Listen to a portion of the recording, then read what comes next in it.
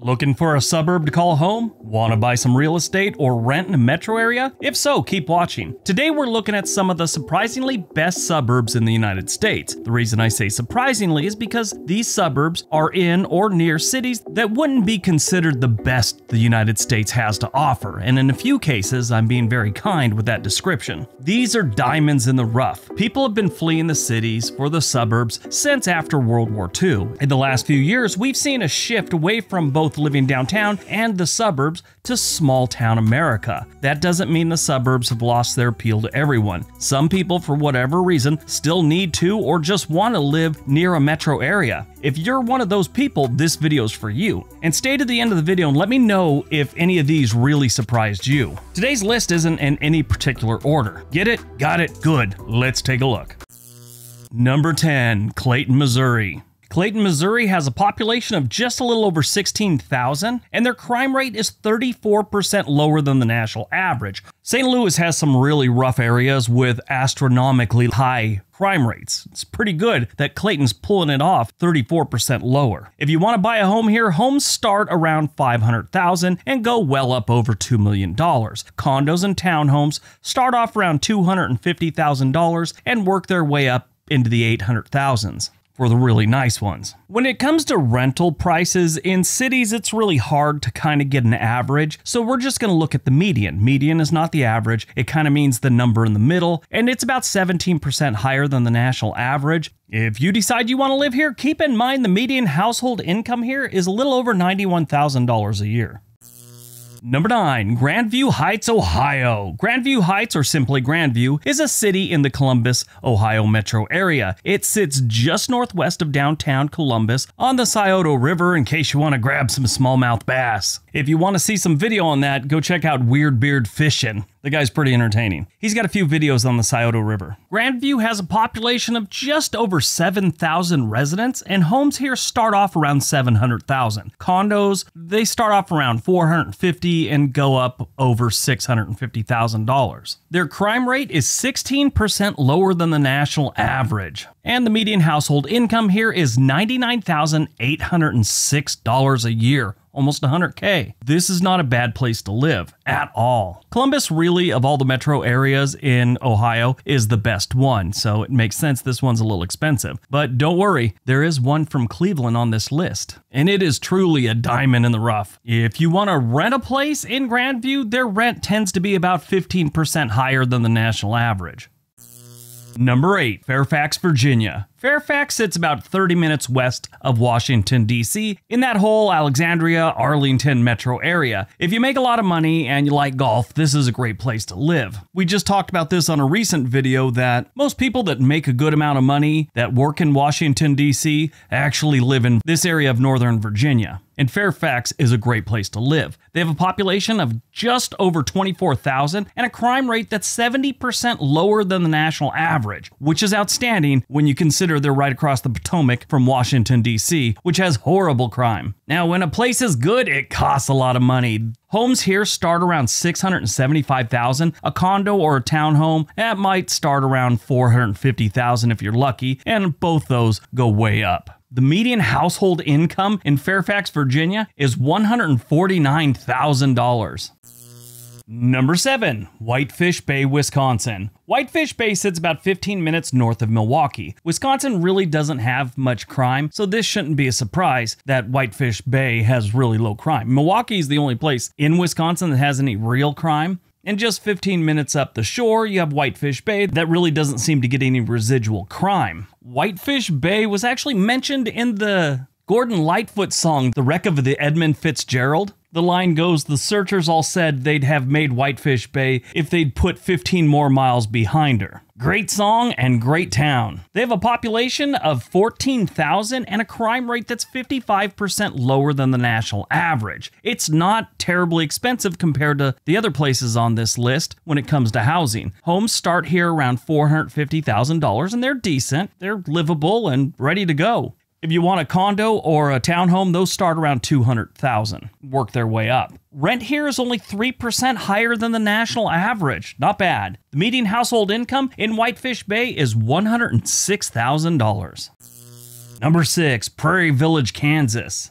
Prairie Village is known as a first-tier suburban city. It is right next to another really great suburb that we've talked about before called Overland Park. It's like right next door. Kansas City itself has got some crime and it's got some poverty issues, but Prairie Village and Overland Park are really nice places to live. I'd say two of the nicer places to live in the country. Compared to a lot of the other suburbs around here, Prairie Village is a little more densely populated with houses and people. They don't have as big of lots, but it's still a really nice place to live. They get ranked A for everything but cost of living. Their employment, housing, schools are outstanding. They have about 22,000 residents, and they have a crime rate that's 52% lower than the national average. Real estate isn't crazy for such a nice place. You can occasionally find a home for around $220,000, but most homes and most of the ones you're going to want to be looking at are about $400,000 on up. They don't really have many condos or apartments or townhomes or anything like that. They have 2 for sale right now, and they go for over $500,000. They look nice. The median household income here is about $84,000. I get emails and questions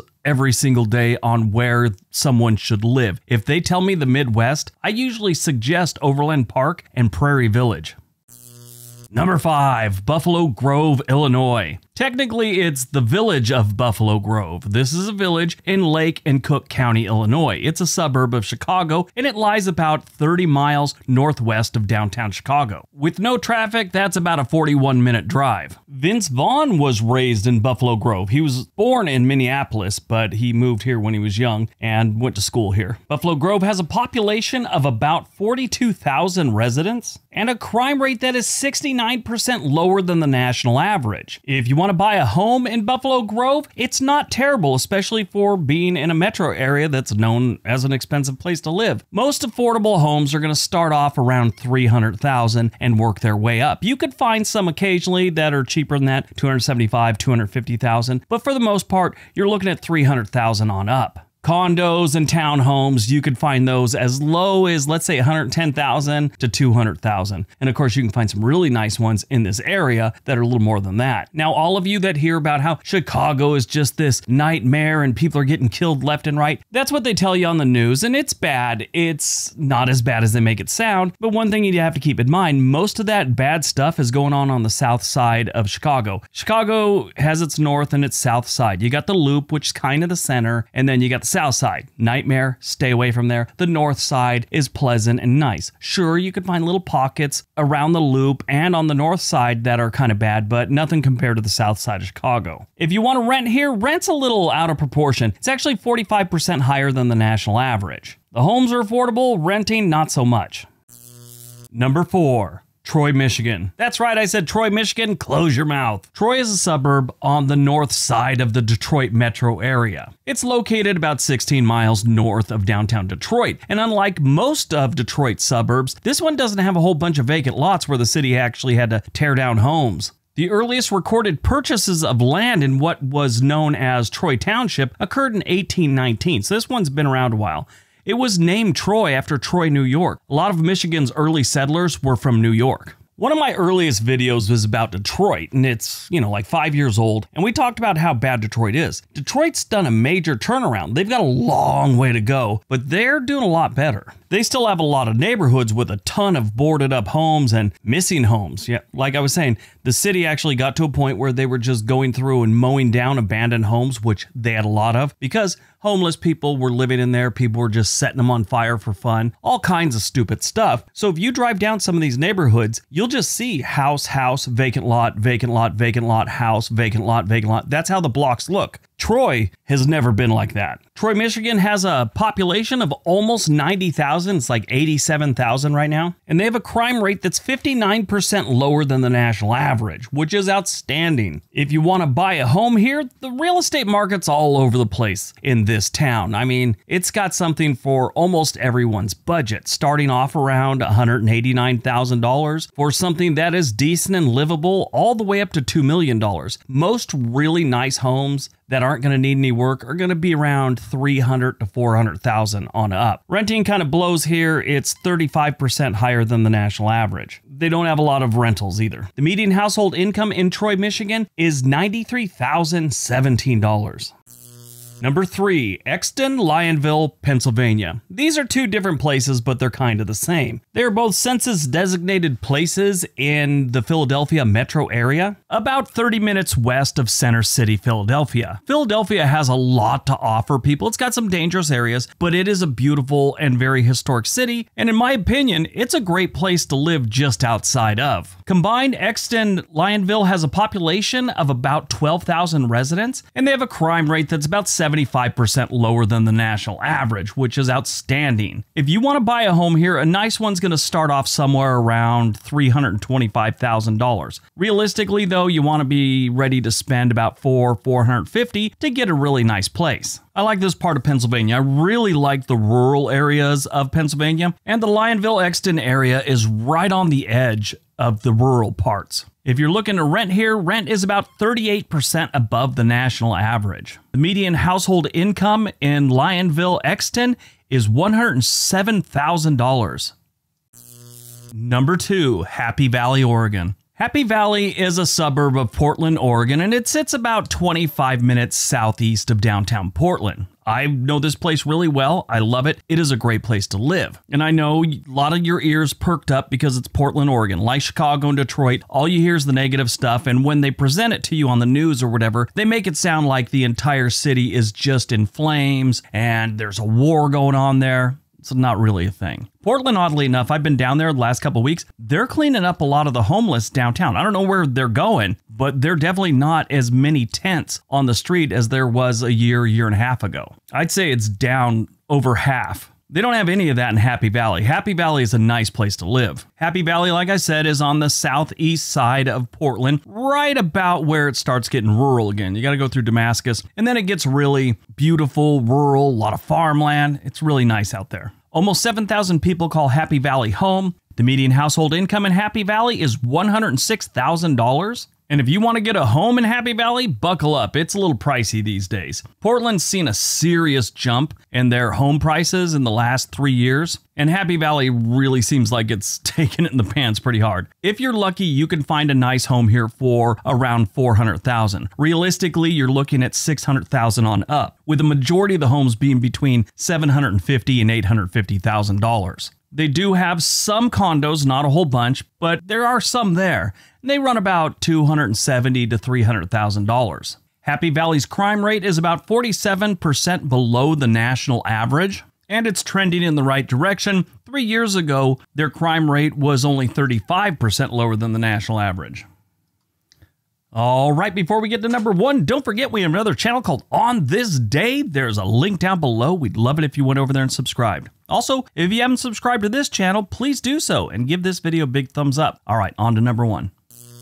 And number 1, Shaker Heights, Ohio. Yes, I said Shaker Heights, Ohio. If you know the area, you know it's really nice. When I tell you where it is, you might be skeptical. It's in the Cleveland metro area. But Shaker Heights is a city in Cuyahoga County, Ohio. As of the 2020 census, the city's population is just about 30,000 residents. And if you live here, you got some money. And if you don't know, you gotta have money to live here. Even without looking at the numbers, you just gotta look at the map. If you see more than one golf course in an area, you know it's gonna be expensive. They have 5 in the immediate area. But in a bizarre twist, they do have affordable homes in some parts of Shaker Heights. It's not all just, living on the golf course type property. On the southwest side of Shaker Heights, they have some more affordable places. You can get condos and things like that for about $150,000. Homes in that area will start off a little over $220,000, but if you want to get something decent around here, you're going to be looking over $400,000. And they have some homes that are $2 and $3 million. So they have a variety and probably something for just about any budget. Rent is only about 5% higher than the national average. Now all that, and they're still doing really good with their crime rate. It's 60% lower than the national average. The median household income in Shaker Heights is about $83,000. All right, that's today's video. Hope you guys enjoyed it. Hope you got some information out of it. Now go out, have a great day, and be nice to each other.